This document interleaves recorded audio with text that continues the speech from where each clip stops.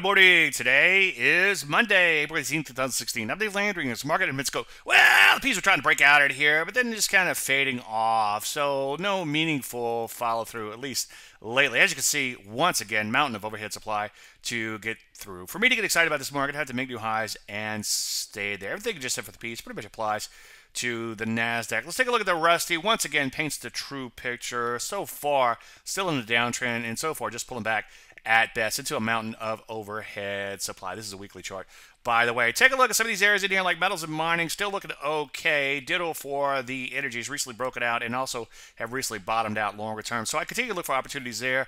Other than that, except for a few speculative IPOs, I'm really not seeing a whole lot of new setup. So now is probably a good time to sit on your hands. Any questions? As usual, Dave at DaveLandry.com. I'm Dave Landry, and you just heard a Market Minute.